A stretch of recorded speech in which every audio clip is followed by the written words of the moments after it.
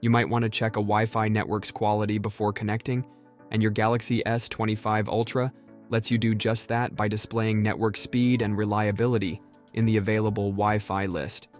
If you prefer not to see this info, you can easily turn it off. Here's how to do it. First, tap the home key to return to the home screen. Swipe down from the top, then tap on the settings icon. Next, go to Connections and select Wi-Fi. At the top right, tap the options icon and choose Intelligent Wi-Fi from the menu. Now scroll down and tap Show Network Quality Info, then toggle the switch on or off based on your preference. When enabled, Samsung provides details like network speed, performance, and internet availability, classifying connections as very fast, fast, or slow.